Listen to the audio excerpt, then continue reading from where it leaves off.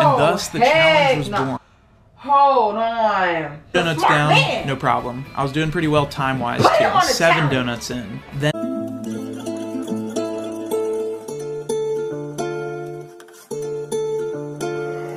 Black Lions.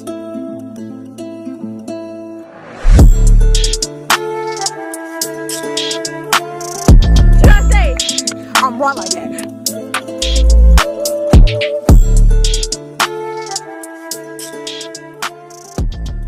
What's up, y'all? It's your girl Sammy back with another video, and as y'all see by the title, I really, to tell y'all the truth, have no idea what it is I'm finna watch. Like, what?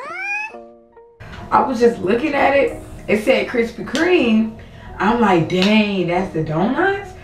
So my curiosity got the best of me, and I'm, trying to see what it is. So, we finna see what he's even doing, what's going on, what the heck the Krispy Kreme challenge is, or whatever this crazy junk is. But, you know what I'm saying, before we get into the video, if you're new, don't forget to like, comment, and subscribe for more of my videos. We post it daily or every week at least, you know what I'm saying, on the grind. And I'm excited. This low-key made me want a donut, this title, no cap, but let's get into it. Alright, y'all, let's see what this man's talking about. Let's do it. At this point in my life, I've attempted the Gallon Challenge, the Waffle House Challenge, and a bunch of other food-related nonsense. But there's been one challenge that's always piqued my interest, and tonight on the studio review, I take on that challenge. Back in 2004, a few students at NC State dared each other to run the 2.5 miles to the local Krispy Kreme, eat a dozen donuts, and then run the 2.5 miles back to campus. And thus, the challenge was born. Hold on. So wait a minute. So is this man really about to get full off of donuts and have to do 2 miles going back? I already know that going back is gonna be the hardest part. I imagine that's gonna be the hardest part, going back. Going there, I feel like that's gonna be cake, because you energize, you pump, you gonna try to make it. Going back though, let's get into it. And thus, the challenge was born. This past weekend, I had the pleasure of competing in the 19th annual running of the Krispy Kreme Challenge. And it's evolved into a whole event with road closures, timing chips, the whole shebang. It's also been named a bucket list race by Runner's World magazine. And I should be clear here, the goal wasn't for me to win the race, because people have finished in under 30 minutes, which means they're running at like a 5-minute mile pace. And if you remember from the Taco Bell documentary, I'm not exactly cranking out 5-minute miles these days. I just wanted to complete the challenge, and to do that you need to finish your donuts and make it back to the start in under an hour. So I set a goal for myself of finishing in 45 minutes and not throwing up. In addition to that time goal, listen bruh, you real, he real, cause me, once I get full, there's no going back. I had a personal score to settle with the city of Raleigh. Raleigh was where I ran my first marathon back in 2014, and it did not go well. It was way hillier and way hotter than any conditions I had trained in, and I had to stop at the medical tent at mile 13 because I was underprepared and overconfident. I probably wouldn't have finished that race at all if it weren't for a kind stranger named Vance who walked the entire second half of the marathon with me. Here's us at the finish line. Brothers. Anyways, Raleigh and I had an axe to grind, and I was not going to let her beat me again. On the night before the race, I grabbed a burrito to fuel up. I know I've mentioned this before, but some people think you need to leave room for an eating challenge, but my theory is that you've got to keep your stomach big. What?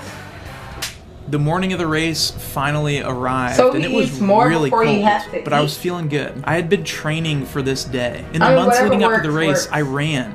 I ate donuts. I also ran while eating donuts. Wow. You don't actually have to do that for the challenge. I just thought it would be funny. I ate even more donuts. Okay, maybe I focused a little more on the donut part than the running part, but in preparation, I ate 4 donuts in under a minute. So I knew that hypothetically, I could finish a dozen in 3 to 4. Okay, wait. So boom, I got it. So basically, his whole method is trying to eat the food in a certain amount of time before he has to start walking again, and then trying to complete the task while he's still full. I like how this man is thinking. 4 minutes. On the other hand, the ones that I ate in practice were hot off the conveyor belt, so they were soft and easy to chew. And I knew that the ones that I'd eat during the challenge would almost... Hey, I'm sorry for pausing it, but y'all, I used to work at a Krispy Kreme factory, and that just brought back so many memories just now. That brought back so many memories, man. Let me know in the comments down below if I should tell stop by the time at Krispy, because I got some things to say for that place. Krispy Kreme, yeah, I'm Team Dunkin'. That's all I want to say. Certainly not be fresh. So I decided to allot 5 minutes to eat the donuts, which would leave about 40 minutes to finish the 5 miles. So right around an 8-minute mile pace.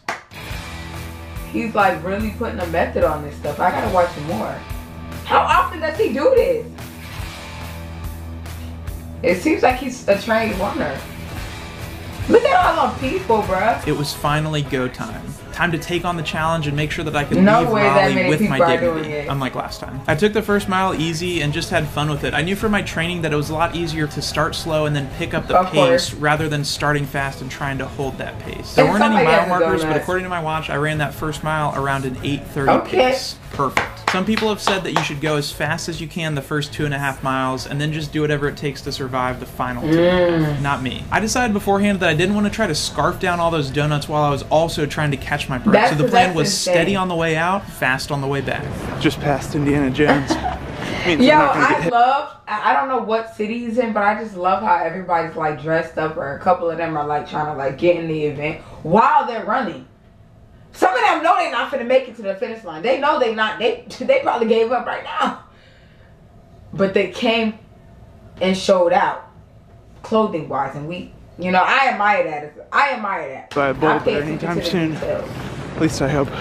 Mile 2 went just as well as mile 1. It was tempting to pick up the pace for that second mile, but I kept an eye on my heart rate and slowed it down a little bit. There were some downhills that I knew would be uphills on the way back. About 7:55 for that second mile. I covered that next half mile extra slow so I'd be ready to eat. I rolled up to the halfway point with spirits high and fire in my heart. I will say that the scene at the Krispy Kreme was pure chaos. People were walking, standing, sitting everywhere. If you're what's called a challenger in the race, you can't leave until you show a race official your empty box of donuts, so people just parked it right in the middle of the street to eat their donuts. I fought my way through the crowd and found a table of donut boxes and an empty space to eat them. At first I just grabbed one donut. Rookie mistake. I immediately realized that this was going to be harder than I anticipated because my jaw was already getting tired from chewing the donut. I also realized that I hadn't grabbed any water, so I left to go find a bottle. After that first one, I started combining donuts, which seemed to be a popular tactic. My dad said he saw a guy put his box of donuts on the ground and stomp on it so they'd be... I ain't gonna cap though, when you smash them donuts into like multiple,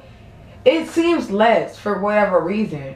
Like when I used to work at Krispy Kreme, anytime the donuts were like smashed together, it just seemed like less. So I like that. I like that. Flat before he started eating. 5 donuts down, no problem. I was doing pretty well time-wise too. 7 donuts in, then 9 donuts. My stomach was feeling fine. I was just starting to get worried about the time. I finished off by smashing 3 donuts together, downing them, and making my way towards the exit chute. By the time I got out of there, my eating split was around 6 minutes. He's a smart man, a minute bro. Longer than I had planned. He's crazy though, but it's smart. Alright, here we go. It's tactical. He's trying to win. I like that. 6 minutes on the donuts. That's embarrassing. I knew I'd have to hustle on the way back if I wanted to get anywhere close to 45 minutes. The first half mile back was unpleasant, but manageable. The crowds were a lot thinner on the way back, so I figured I must be doing okay. I was cooking at about a 7-minute mile pace. Mile 3 started out the same way, but around mile 3.5, I really started to struggle. It's about 3.4 in. I felt like there was a rock in my stomach. The uphills were killing me, and I was really starting to get worried. But I told myself that I couldn't let history repeat itself. Raleigh had already made a fool of me once, and I wouldn't let it happen again.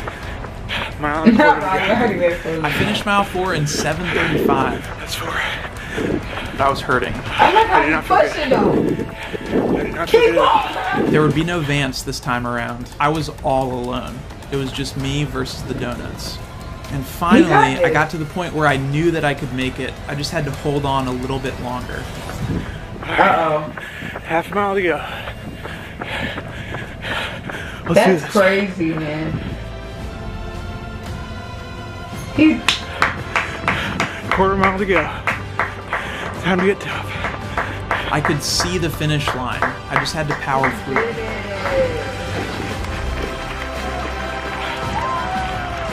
Yeah, man, go ahead.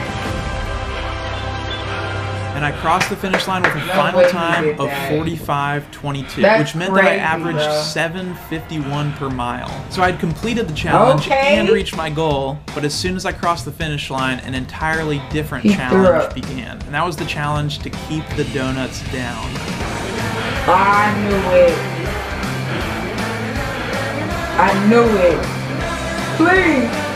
No, please. Uh-oh.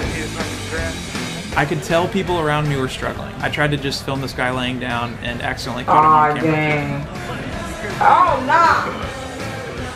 Ooh. I honestly didn't know if drinking water was going to help or hurt. Once my body stopped moving, the weird feeling in my stomach just felt like it was moving higher and higher. So I found a grassy area just in case and tried to keep moving. I thought it had passed, but I still might throw up. I'm trying to walk it off right now. I'm not sure if that's a good idea.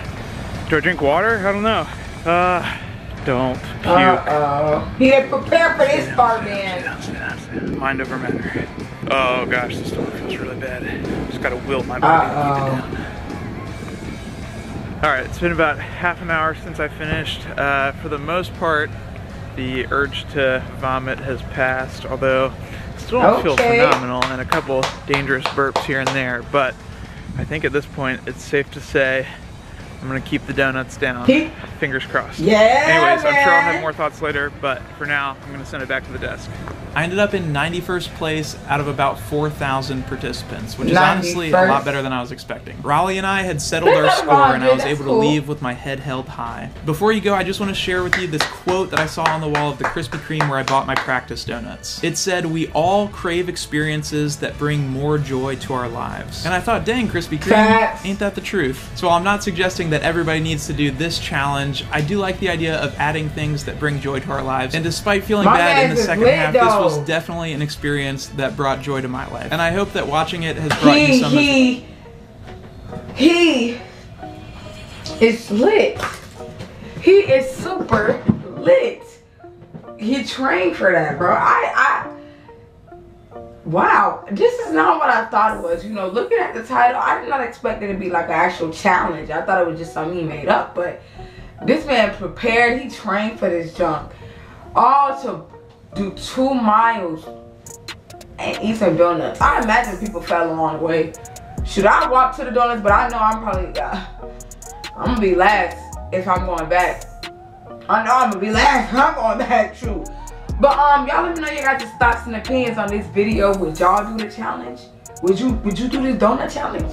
Or you starting to Dunkin'? Maybe if it was Dunkin', I don't know. Maybe if it was Dunkin', I might give it a swing, you know. But y'all let me know y'all opinions in the comments down below, and I'm gonna see y'all for the next one.